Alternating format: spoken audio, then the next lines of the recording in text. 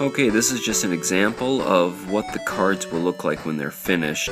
I brought them to a print shop and they actually printed them up. They ended up about 5 to 10% smaller than what they should have been. I'm not sure how they had messed that up, but the finished product actually doesn't come out too bad.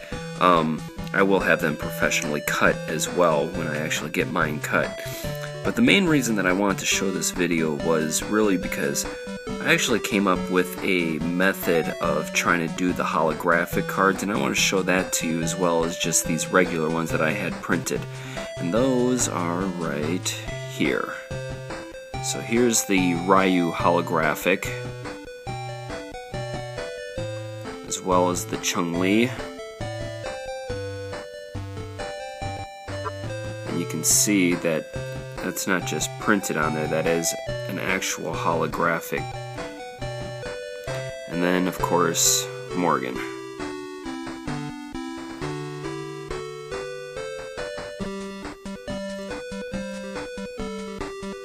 So there you have it. Maybe at some point I'll tell you how to make these as well, but for right now I'm trying to perfect it myself.